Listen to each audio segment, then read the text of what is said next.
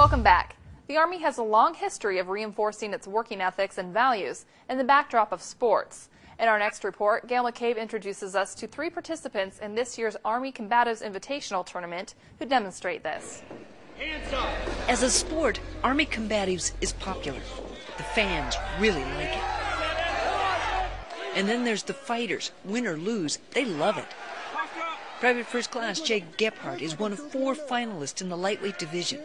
A contender from Fort Campbell, he's one of almost 200 total competitors at this year's Army Combatives Invitational Tournament. As a soldier, Gephardt is a sniper set to deploy to Iraq in 2 days. He's here in the ring to see if he can fulfill his goal to be the best.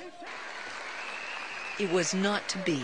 Gephardt came in 4th, but still not bad for someone who's just embraced the sport. I think it builds strength and character in a person, you know. It takes a lot of emotion and a lot of work to get where you can, as far as you can in this sport, and a lot of people don't have that. Flyweight contender Sergeant James Tomko will tell you the same thing. I'm going to close the distance, gain a dominant position, and finish the fight. He's fighting for first place bragging rights against Joshua Poblet from the Guam National Guard. It's a tough contest, but Tomko does exactly what he said he would. It was all part of the plan, man. I did everything I said I was going to a T. Just stuck to the game plan, and it worked. And then there's Fort Riley's Matthew Bray. He set his sights on first place, and he got it.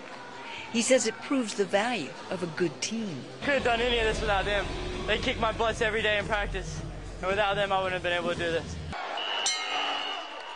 They all say Army Combatives is tougher than it looks, and the payback is worth all the hard work. They also all say they'll be back. Gail McCabe, Fort Benning, Georgia. This was the 3rd annual Army Combatives Tournament. Plans are already underway for the 2008 competition. If you'd like more information on Army Combatives, check out their website, moderncombatives.org.